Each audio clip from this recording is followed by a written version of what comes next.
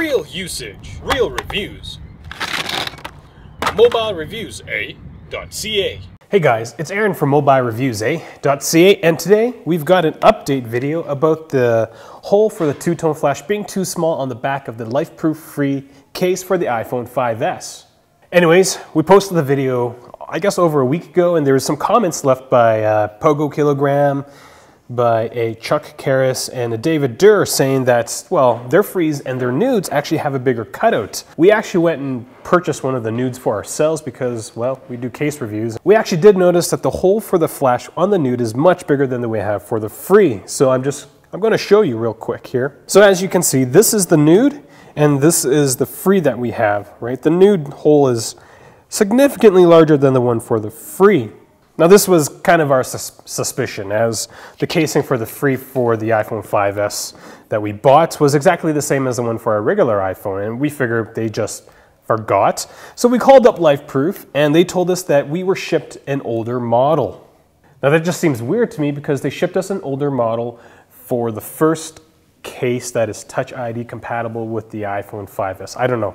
It just sounded weird to me, and so they're shipping us a replacement case, but they did also ask me about the serial number on the back of the case. And I'll pull up my phone again, and there's actually two serial numbers. There's one number, there's like an original one, and then there's another one that's taped on top. And I thought that was kind of funny because that just definitely shows that this probably was an iPhone 5 Fre case. Changing the score on the review, it still sits at about 4 A's out of 5 with all the things taken into account. The Lifeproof Fre for the iPhone 5S is still a very good rugged case on a day-to-day basis. Now we still have a couple of issues with the Touch ID sensor, so we do have a new one coming, and we will see if that one fares any better. Now, if you're watching one of our videos for the first time, especially about the Free, do check out the annotations at the end because we've got links to the full review for this case.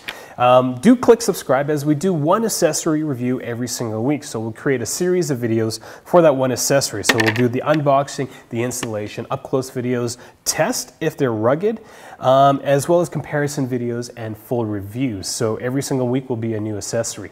Ask us any questions on Google+, Twitter, as well as Facebook.